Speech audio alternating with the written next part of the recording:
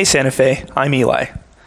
As things continue to spiral out of control in Santa Fe and we all watch in horror, I wanted to take a few minutes to explain to the community, at least anyone who will listen to me, what's happening in our town and who's responsible for it.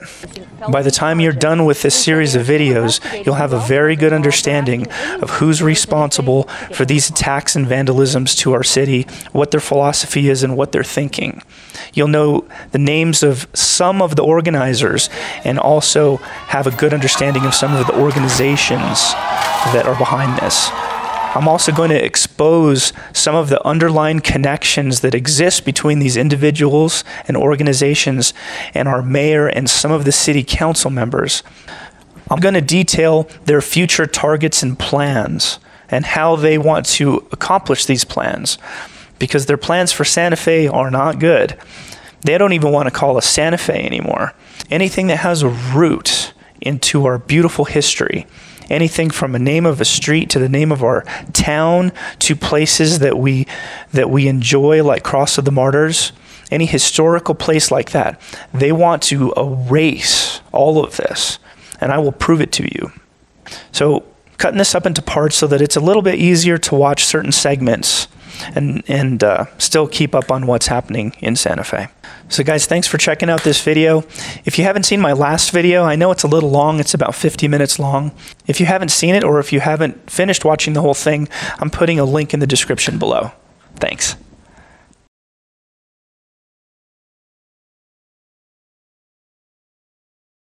So I hate to say I told you so, but Santa Fe, I told you so. There's been some statements from some people involved that basically were super well intended and said that they hope that this decision will bring peace to our city moving forward, and that we can all get along now. It's not. It's not going to. I promise you it's not. They're going to come back this fiesta, mark my words, with probably more protesters because they're invigorated from this win. I'll tell you what it's caused. It's caused the thing that they thought was going to go away. It's caused division. A lot of Santa Feans think that, well, if we just give in this area and let's remove a festival, or let's go ahead and just remove this statue or that statue, that it will somehow appease the people who are bringing these protests against us. And it is not going to do that. After the attack on the obelisk, I think a lot of regular folks are thinking things like, can we all just get along now? Can this all be over yet? If we just accept that the monument is going away, can we just get back to normal now? And the answer is, not by a long shot, my friends, no. The people and organizations who are upsetting our city are not going to stop. They've been saying this for years now, and I will yet again show you.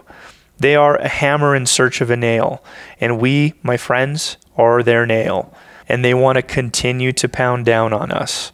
If we love our city, we need to educate ourselves and lock arms together, all skin colors and backgrounds, native Santa Feans, people who have moved here recently, people who have been here for generations, Native Americans, all of us.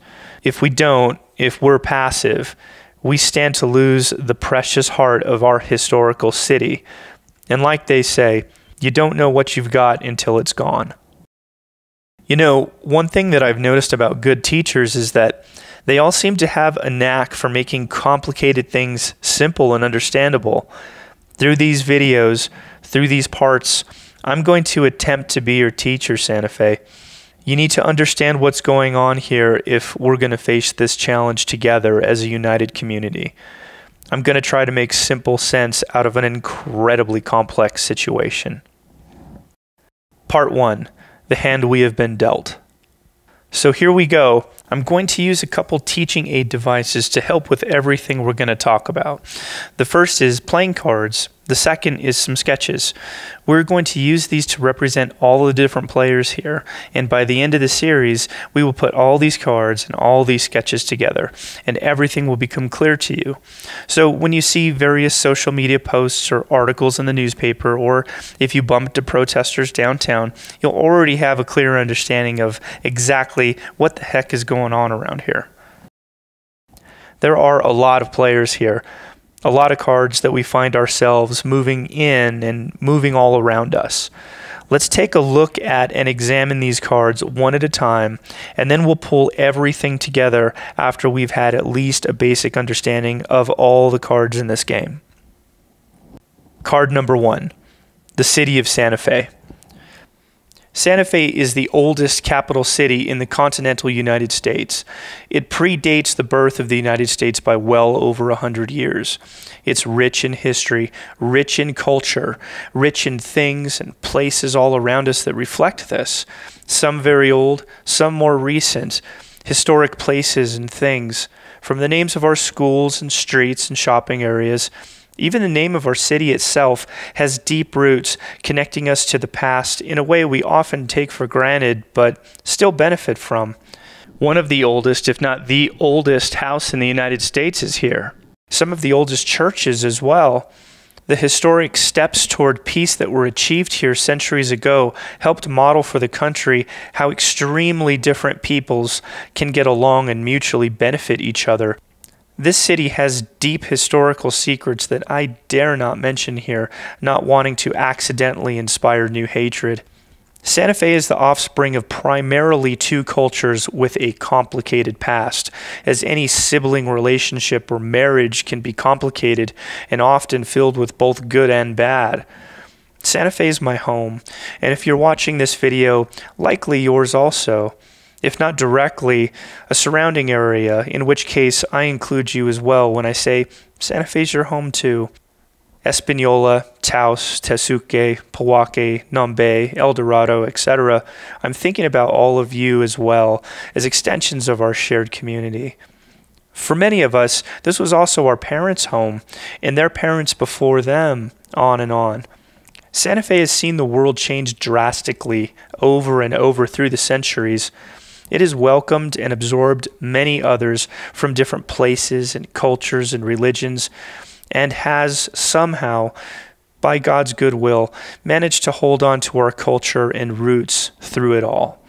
Some of these roots have nuggets of gold infused by the way of lessons and values that were learned at great cost and taught many other places how to love people that are different than you, how to respect even when it's hard, and how to build a multicultural that can last. Santa Fe has recently become the target of what I call generally the woke culture, or trends found in extreme progressivism or leftism that has decided that the city's past, its history, is devoid of anything good and only bad and horrible exists there. They think that our past is built only on oppressors crushing others. They then use this extremely incorrect and errored view of history to justify tearing down any and all remnants of our past by any means, politically, forcefully, and even criminally. So in our hand of cards, the first is the city of Santa Fe itself. If you are interested in more detail about the founding and history of the city of Santa Fe, check out my video on this channel called What's Happening to Santa Fe, where I spend the first 15 minutes or so going over a synopsis of the history of the city. Card number 2, the Pueblos and Tribes. There are 23 Native American tribes and 19 pueblos in New Mexico. Approximately 15 of these pueblos are roughly within a 60-mile radius of Santa Fe. Native Americans were here long before the Spanish ever came to and settled in this area. Native Americans have a rich and beautiful culture. In my opinion, some of the art that Native Americans produce on a regular basis is unparalleled in all the world. Native Americans have done an excellent job of valuing their past and keeping their culture alive and thriving. This is partially due to dedicated feast days, celebrations, and ceremonies that are closed to the public. The Pueblos internally govern themselves. Some of my best friends through life have been Native Americans. In fact, my great-great-grandmother was named Red, who was the sister of the famous Sioux Indian chief Red Cloud. The Native American people have generally had it pretty rough through much of the past, but the majority of the hardships they have suffered, in my opinion, are the result of the United States government. The first thing that comes to mind is what is remembered as the Trail of Tears, such a dark spot on the history of the United States. There are few, if any, promises the United States has ever made over the years and actually kept with the Native American people. Even today, it seems like crimes of murder, rape, etc. against Native Americans somehow seems to find a backseat in the legal system. But these past injustices tend to get lopped on the Spanish ancestors quite unfairly, and by proxy on the history of Santa Fe. The strange thing is, in my experience, the people who make the mistake of blaming the Spanish ancestors for everything that the Native American people have suffered are usually not Native American. They're usually younger or middle-aged white people who just don't know what the heck they're talking about.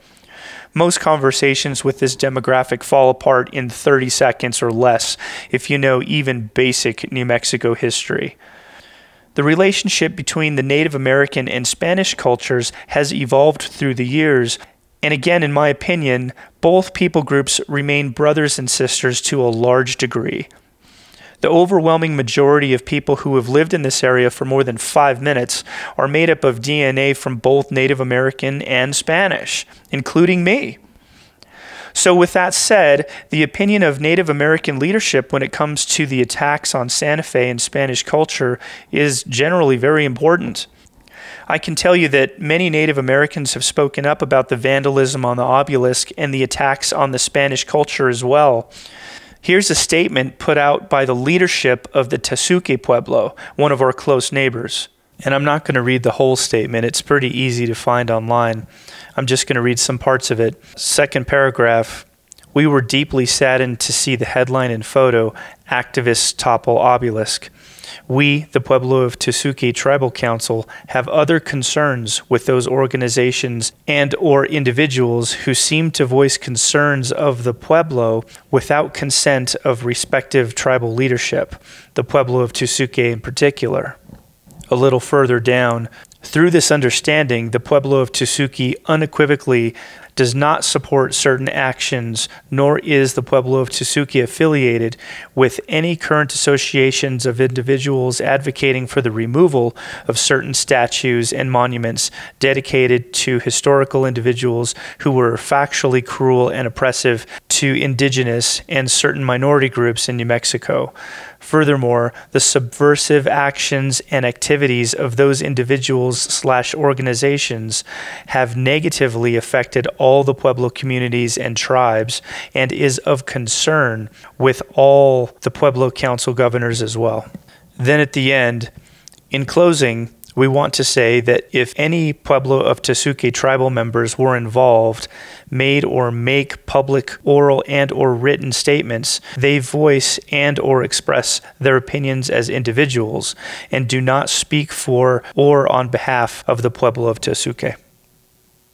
My understanding is that some of the other Pueblos are either considering or working on similar statements.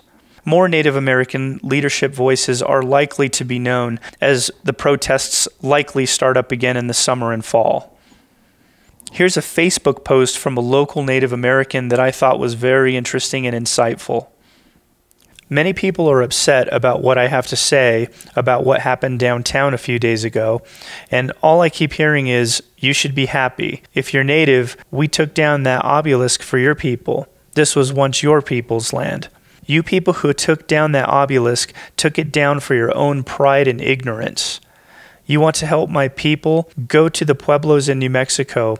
Volunteer to take food to the elderly. Volunteer to help build new houses and schools. Donate school supplies and books for the kids. And land belongs to no one. Sure, we may live on it and build on it and use it to grow crops and all, but this land, this earth is all borrowed. One day it's all going to be taken away. History happened. We may not like what happened, but we cannot change it. All we can do is learn from it and grow stronger from it. No matter what that obelisk stood for, it was a part of history, a part of my dad's history, a part of many New Mexicans' history. You didn't like it, don't look at it. You hate the people who stand up for their history, don't engage with them. I am a full-blood Indian. I see my people stand up stronger, love stronger, because our history, not because we go out and destroy property, not because we see others act foolish and childish. No, we are stronger because we chose to be better and continue to show love to others. That's a pretty strong statement, and I think this person's got it right. I am not saying that these opinions represent all Native Americans, but I am saying that there is quite a diversity of thought among Native Americans, and this flies directly in the face of the narrative that the protesters who continue to come to Santa Fe would tell us. These protesters and the organizations promoting these protests have presented themselves as the face and the opinion of all Native American people generally, and that is a lie. Takeaway observations about the city of Santa Fe, the Native American Pueblos, and their relationship. Number 1, the two cultures have historically occupied this space and have had a long-standing relationship over several centuries. Number 2, as things have evolved over time, Santa Fe has become a shared space for both cultures, as well as for general outsiders, while Native Americans have enjoyed dedicated pueblos reserved only for them. They regulate those spaces and practices for those spaces without any outside influence, as they see best for their own culture. This is a very good thing and gives them a well-deserved advantage in preserving their culture. Number 3, Santa Fe, with its heavy Spanish descendant population, has a symbiotic relationship with the local Native American pueblos and tribes, and has for hundreds of years. This continues to this day with countless personal friendships, love affairs, business transactions that include Native American art, casinos, resorts, various restaurants, mechanic shops, stores, gas stations, etc. These two cultures are quite intertwined. Number 4, it is possible and probable that there may be some residual issues from the past that could find more resolution, but almost nothing since lasting peace was established that has risen to the degree of mob vandalism or outright attack on one by the other.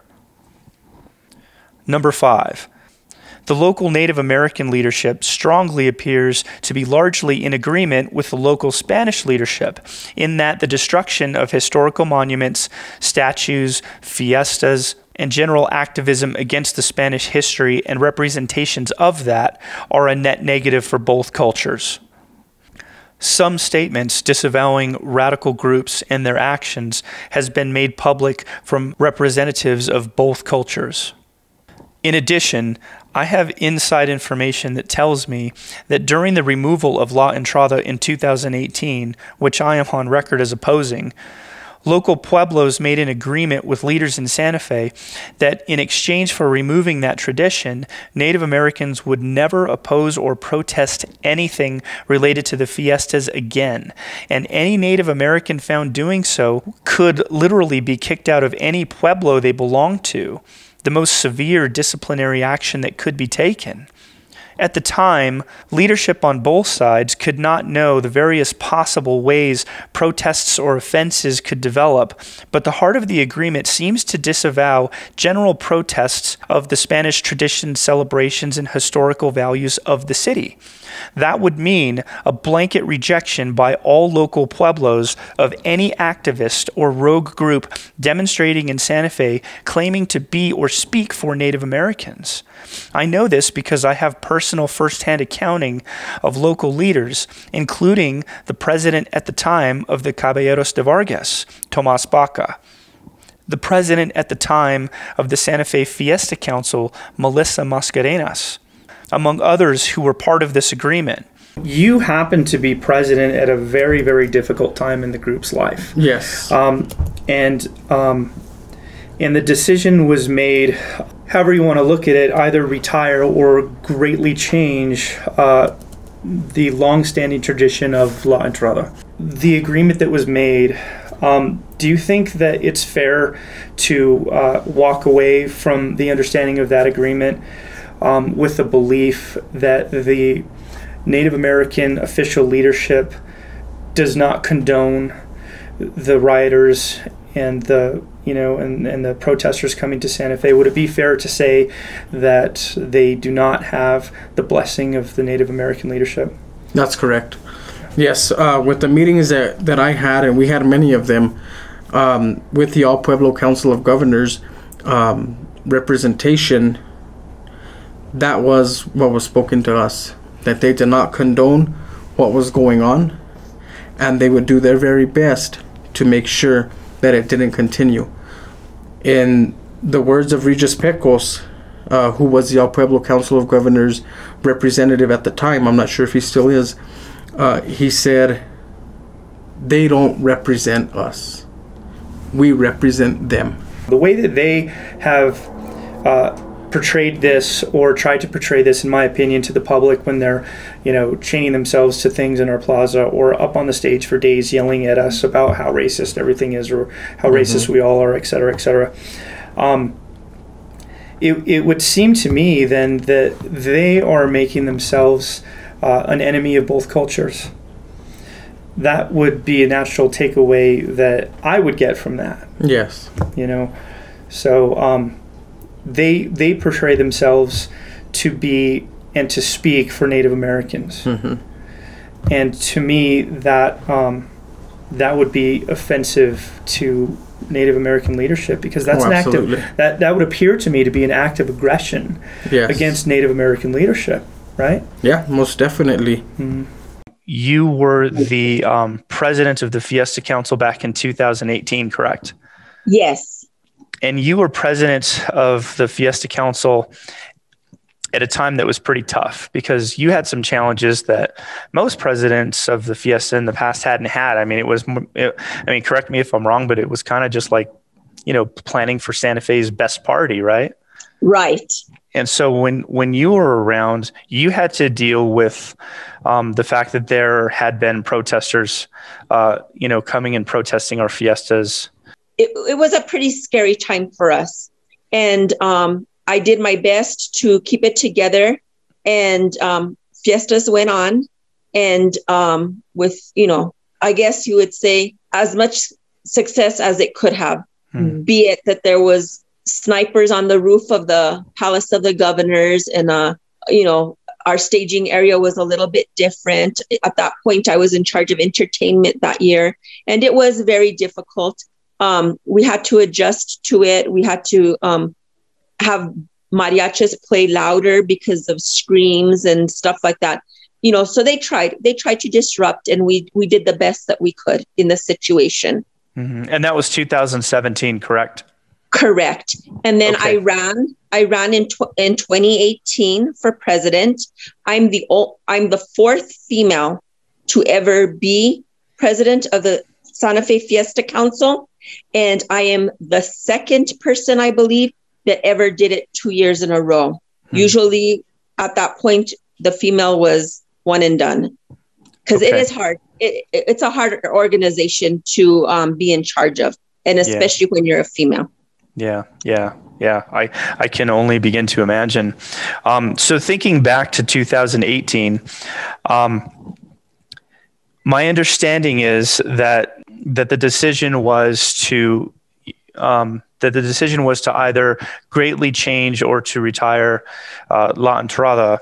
My understanding is that the heart of that agreement seems to indicate that they don't approve of continuing protests and let alone vandalism in our city. Is that your understanding? Was that your understanding at the time? Yes, it was. And I wouldn't use the word retire the Entrada, because in the new proclamation that was created, nowhere does it say that the Entrada was retired. What we did was we made a new proclamation in which, and it's a beautiful piece of written work. And it just says how we're coming together and how we're celebrating fiestas. At no point does it say that we retired the Entrada. If I could ask you to expound a little bit on the idea that there was an agreement and that Native American leadership was not cool with continued protests, let alone vandalism. Yes, they wanted all of that to be stopped. I was under the understanding that each governor, through the All Pueblos governor, All Pueblos Council, I guess I should say, they were going to go back to their pueblos and they were going to instruct their pueblos that any type of protesting or any type of that activity was not going to be allowed. And if it did happen, there were going to be stern consequences for the people that went down there to do that. All right. Well, thank you very much. I just wanted to get your take on that. Thank you, Eli. Yeah. Okay. Well, thank you so much, Melissa. I appreciate your time. Okay. It would seem that the Spanish leadership and the Native American leadership have already spoken as to their intent. If what I just said is true, then these vandalisms, protests, and groups bringing them are making themselves an enemy of both cultures, foolishly thinking that they represent one of them. So that's it for part 1, guys. Thanks for watching. In part 2, we'll go over more cards in the hand that our community has been dealt. Next, we'll take a real close look at the organizations and individuals who are vandalizing our town and leading the charge against and attacking the history, culture, and things of Santa Fe. I'll see you soon.